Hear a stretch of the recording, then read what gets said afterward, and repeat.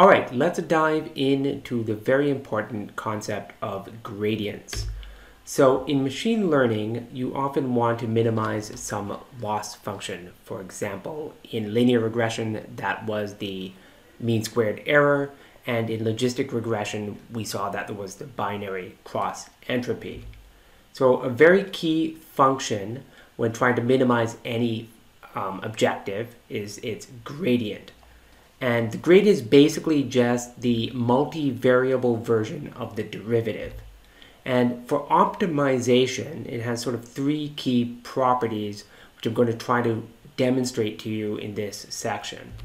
The first is that it provides a linear approximation to a function, just like the derivative does in scalar functions. And what's important for optimization is that whenever you're at what's called a local minima, the gradient is zero. So if you want to try to minimize a function, you want to find places where that gradient is zero. And the way we find that is from the final property, which is that at all other points, the negative of the gradient provides the direction of maximum decrease.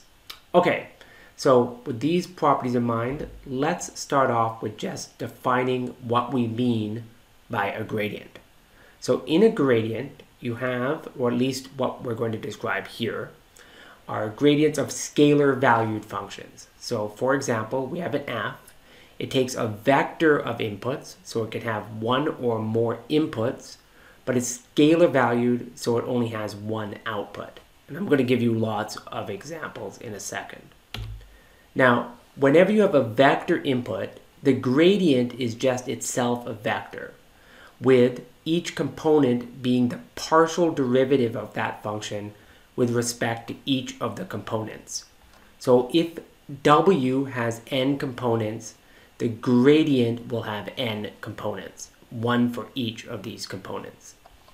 We're going to talk just very briefly about it here, but it's a little more advanced. You can even have a matrix input. For example, say W is the size m by n. In that case, the gradient will be the matrix of all the partial derivatives. In particular, in either case, the gradient is always the size as the input argument. So if W is a vector, the gradient's a vector of the same size, and if W is a matrix, the gradient's also a matrix. Now let's just do some quick, simple examples to illustrate. Here's the most simple one. You have a function that has two inputs, W1 and W2, and it has a scalar output just given by this toy formula. This formula doesn't have any real value, just something to illustrate how to compute a gradient. So if I asked you to compute the gradient, all you do is you compute these two partial derivatives. Now, if you forget how to compute partial derivatives, it's actually super easy. All you do when you're taking the partial derivative with respect to W1, you just treat W2 like it's a constant.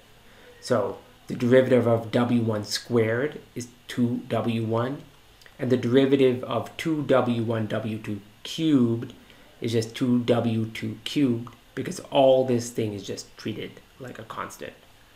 Similarly, the partial derivative with respect to W2, this one is constant with respect to W2, and this one here will just be 6W1 W2 squared.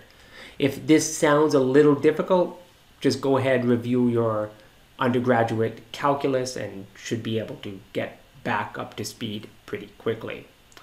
Now that you've computed these two partial derivatives, all the gradient is just a vector with the two partial derivatives in each component. So what this does is it takes for every W1, W2, it generates a vector with these two components. If you wanted to write a Python function, which we'll have to do numerical optimization to implement the gradient, we could do it like this. I'm going to take a function and it's going to have this input argument x. Just because Python starts in 0, I've relabeled W1 to W of 0. and w2 to w of 1. So the first line will just compute the function, which is just implementing this. And the second bunch of lines computes the gradients. I just compute the gradient with respect to w, 0, and 1. And then I just pack it into an array, and I could return that. And then if I wanted to evaluate this, I put some input like 2, 4, and then I get this gradient and the function. Note the function is a scalar, but the gradient in this case is a vector. All right, let's next look at an example which is at least a little more relevant for machine learning. So suppose we had a model for data with 2 parameters. So each prediction for the target y hat I has 2 parameters in this kind of exponential model, a and b. So I'm just going to call that parameter vector w, and then one natural way to try to fit that those parameters is to maybe use a mean squared loss like this. And I've just put a constant factor half, which will simplify some of the calculations, but you don't have to have that. Okay, now we'll suppose we want to compute the gradient of this loss function. So how do we do that? It's pretty simple calculus. Remember that the first thing you have to do is you have to compute the derivative of j with respect to both a and b. So let's do dj dA. So the first step in that is just to use basic linearity. So that means that I'm going to take that dj dA and move it inside the sum. That's all this first step does. The next step is just, well, to use chain rule. Remember that d of anything dA, d of anything squared dA will just be 2 times that thing times the derivative of the inside. So that's all I did. The 2 canceled out with that half. And now I have dy hat I dA. But the last part is easy. I can just get that from here, and that will be e to the minus bxi. I can play the same trick for dj dB, and I get the exact same expression, except that when I get to dy hat I dB, I just get this expression here. Now I have dj dA, dj dB, and I can just put them into a vector, and I have the gradient. If I wanted to implement that in Python, here's one way to do it. I have a vector w, which is going to unpack these 2 parameters, a and b. Then I'm going to compute this difference, which is y minus y hat. I can get the value of the function by taking the sum. And then here are the Python code to take the derivatives of the 2 components. There it is, just the sum of that difference minus the exponents. And then I pack them into a vector, and I return j and j grad, and that is it. Now, to go on to the next example, I need to talk about something called chain rule. So you all know chain rule for scalar functions. In fact, we just used it here in example 2. And just as a recap of that, what we did is that you have something in chain rule called a composite function. So a composite function is just one function after another. So like you take an input x, then you pass it through one function g, and take g of x and pass it through a next function f. You could write it, if you like, as saying, I'm going to say that I'm going to take x, it's going to create a variable z, and then from z I'm going to take it like y. And that's going to create, if you like, this chain of dependencies if you wanted to visualize it graphically. Now, all chain rule says is that if you want the derivative of the output from the input x, you can do it one step at a time. You can take dy dz times dz dx. Or if you like, you can write it in terms of the original functions. So just as an example, we could have, say, y is equal to log of z, and z is equal to cos of x. Just some example, it doesn't really matter. So if I wanted to do this, dy dx is dy dz times dz dx, which in this case will be 1 over z times minus of the cosine of x. You could leave it like that, or if you wanted to, you could substitute z equals cos of x and get this expression here. Now, if this sounds unfamiliar to you, there's a really good lesson with exercises at the Khan Academy, which will review all of this for you. Now, what I want to do here is sort of generalize this to multivariable composite functions. So in this case, I have some function j, and it's a function of not one z, but multiple z's. And each z is in turn a function of a bunch of variables, w. And I want to compute the derivatives of the j's with respect to the w's. So in this case, we can visualize this graphically like this. I have a bunch of w's. There's some dependencies which create the z's. And then the z's create the j's. And in this case, if you want to find the derivative of j with respect to w, you can use what's called the multivariable chain rule. And it basically is the same thing as the scalar one with a sum. It tells you this. If you want to find the derivative of j with respect to w, j, like little j, I just take the partial derivative of j with respect to each one of the intermediate variables, and then take the partial derivative of that intermediate variable with respect to wj. And I add all the contributions together. So this is the basic idea. I'm going to just apply that technique now on a slightly more complicated problem. So suppose you had a model like this. I had n data samples. Each has a record xi, which is a vector, and some target yi. But the model I wanted to fit was of the following form, that y hat I is the logarithm of zi, and zi is some linear combination of this. You could call this like a log linear model. And I want to then fit some mean squared error cost. So how would I do this? So first thing I want to do is I want to compute the partial derivative of j with respect to wj. But this is nothing other than our multivariable chain rule. But before we do this, we're going to do just a couple of things to make the notation simpler. First, I'm going to define a matrix like I always do, A, which will have a 1s in the first column.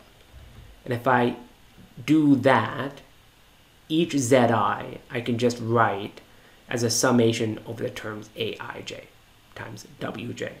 This is just like we did in linear regression.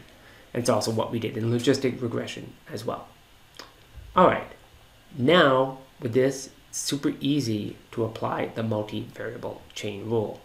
I just go dj dwj is our sum over every intermediate variable of dj dzi times dzi dwj. This one here, I'm actually going to use just regular chain rule to break that up. dj dy hat I times dy hat I dzi. And now it's easy. Just look at this. dj dy hat I will just be, that only dependency will be from this term. So it'll be 2 times y hat I minus yi. Then dy hat I dzi, which is 1 over zi. And from this relation here, we see that dzi dwj is aij. And now I have an expression that I need. I want to just show you that it's in these kinds of problems, you can implement them in using matrix multiplies. And that's very good for an efficient Python implementation. So to show this, I've just first copied the 3 equations we had from the previous slide. We have zi's in terms of the a's, the y hat i's are in terms of this log of I, and then we have this derivative here, like this. So we can easily implement this in matrix notation. all I do is I say, well, Z is just like a matrix multiply, the Z vector, because that's all this is, matrix multiply of A and W. The Y hat I will just be the log of the Z. That's just this, assuming that the log is applying it component-wise. And then this expression here, I first compute this guy here as Y hat I minus Y divided by this, with the understanding that this is element-wise division. And then if I take that whole expression and multiply it by Aij and sum over the i's, that's the same as multiplying by the transpose of that matrix. So now I don't have any indices, and it's just all matrix multiplications. You can implement that very easily in Python like this. First two lines here are just going to create that matrix with a ones in the first column. And then the next lines here are computing these parts. The Z is A times W, Y hat is the log of the Z, and the J is the sum of those components squared. And the gradient is just this, dj dz is this expression, and then the gradient is the transpose times the multiple of this. So in just a few lines of Python, you can implement this gradient. And we'll show how to then use this if you want to try to fit this model. Now, a couple more points I want to talk about for gradients. So now that we understand what they are, remember I said that there were three key properties. The first is that the gradients provide a linear approximation to functions. Let's recall what happens in the scalar case. So in the scalar case, I have a function f of x, and it's a scalar input x. If you remember from Taylor's series, that if you take an x that's close to x naught, it can be approximately written as f of x naught plus the derivative at that point times x minus x naught. So if I fixed x naught and look at this as a function of x, this is a linear function in x. And if you recall, that's just a tangent line. So here is f of x in red. And what this is doing is kind of finding a linear approximation, which will be accurate in the vicinity of the point where you took the derivative. And that f prime of x naught is kind of the slope of that linear approximation. Question then is, what is the equivalent to this for vector valued inputs? And that, it turns out, is the gradient. So for this, suppose we have a function that doesn't have one but p inputs. So it's a vector valued input. And I fix a point x naught, and whose components I'm going to write as x naught 1 to x naught p. Turns out that the gradients can be used as follows. If I have any other vector x close to the vector x naught, it'll be approximately given by this, which is the derivative of each component times the difference between the components. Or in other words, the inner product of the gradient with that difference. This, again, is a linear function in x. All right. In fact, you can write it here as that difference as being a gradient here times x minus x naught. So that is the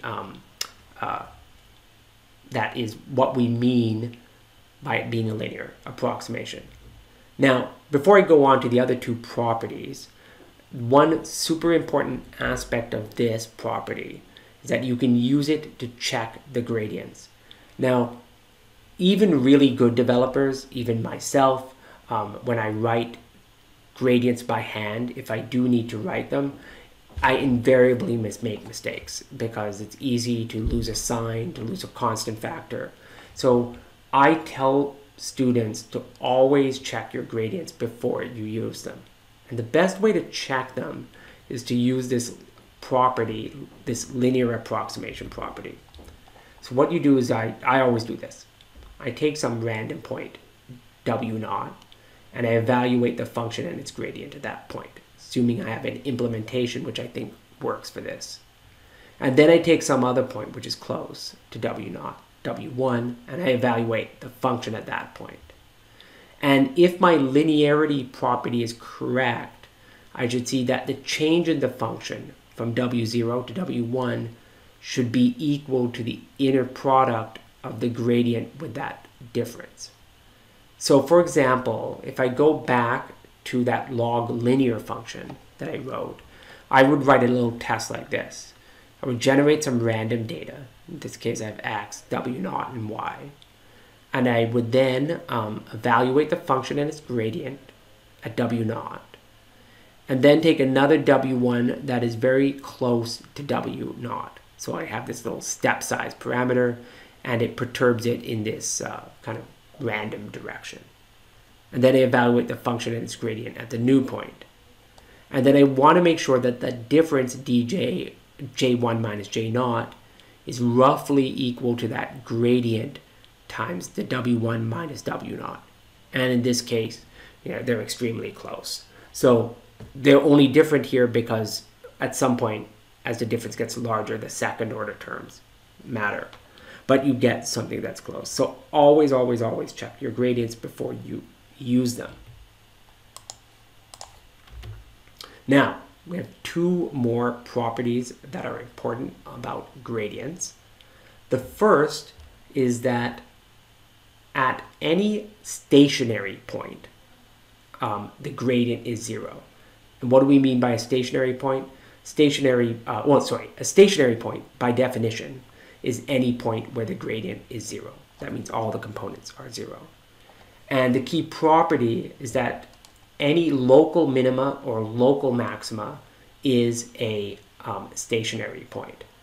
All right, so for example, here I have a scalar valued function, so the gradient is just the derivative. And you see here that I have what's called a local maxima. Local maxima just means in this neighborhood, it's the largest point. There might be some other point that's even higher up. All right, in some neighborhood, this is the largest point, and this indeed, you can see that the gradient is 0. Similarly here at a local minima, you see that the gradient is also 0.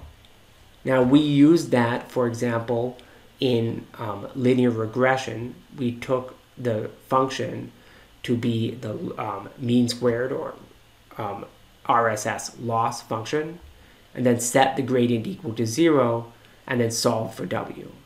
But as we saw in the logistic regression case, we can't often explicitly solve for that, and that's why we're doing this whole lecture on numerical methods. But nevertheless, it's true that when you're at a local minima, the gradient will be 0. The second, or the third and final property, is that the gradient always points in the direction of maximum increase. Now, just to see this, imagine you start at some point x0, and I move from x0 in a direction u, which is kind of just a small step, and I look at the change of the value of the function.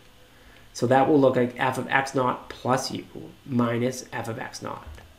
But using our linearity property, that is just the inner product of the gradient with the step.